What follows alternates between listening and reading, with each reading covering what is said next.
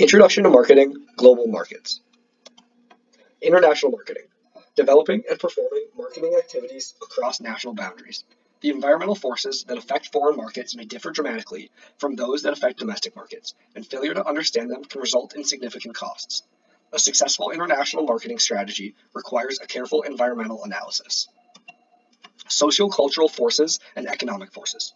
Cultural and social differences among nations can have profound effects on marketing activities. This could include beliefs and values such as family, religion, education, health, and recreation. Global marketers need to understand the international trade system and any trade barriers that may stifle marketing efforts. This could include the standard of living, credit, buying power, income distribution, national resources, and exchange rates.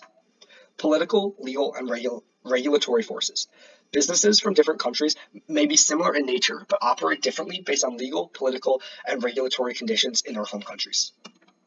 Ethical and social responsibility forces. Businesses must adapt to the cultural practices of the country they are in and use the host country's cultural practices as the rationalization for sometimes straying from their own ethical values when doing business internationally.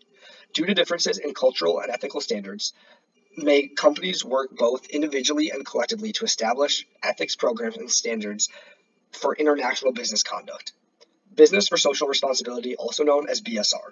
It tracks emerging issues, trends, and provides information on corporate leadership and best practices. It conducts educational workshops and training, and it also assists organizations in developing practical business ethics tools.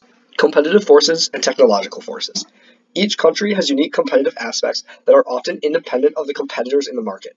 Nations establish the infrastructure and rules for the types of competitions that can take place. Advances in technology have allowed for increased international trade and made international marketing easier than ever. These are examples of alliances, markets, and agreements throughout the world that help promote free trade. There are four stages of entry into international markets.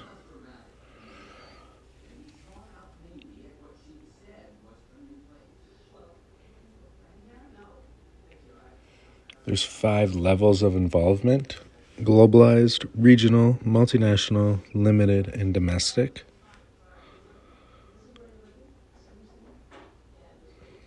Importing is buying something and bringing it in from another country. Exporting is selling or trading and building it and producing it in our country.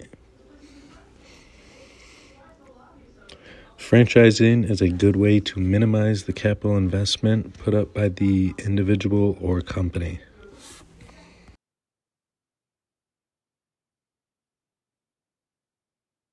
Contract manufacturing is when a company hires a foreign firm to produce and handle the means of operation for their product. Examples include outsourcing and offshoring. Joint ventures are a partnership between a domestic and foreign firm or government. This can be very beneficial for large investments like natural resource extraction or automobile manufacturing. Global organizational structures is a way a company aims to merge local preferences with the international market. This deals with the people, the process of how global decisions are made, the function of business, culture of norms, values, and beliefs, as well as the business structure as a whole. International marketing mix issues that can arise have to deal with the 4 Ps that are product, promotion, place, and price. For example, a company might need to adapt their product or advertisement to fit the standards of a culturally different region. Global presence is the focus on marketing a product or service in the international marketplace. By adapting to different local markets and maximizing knowledge across international locations can create valuable opportunities for the business.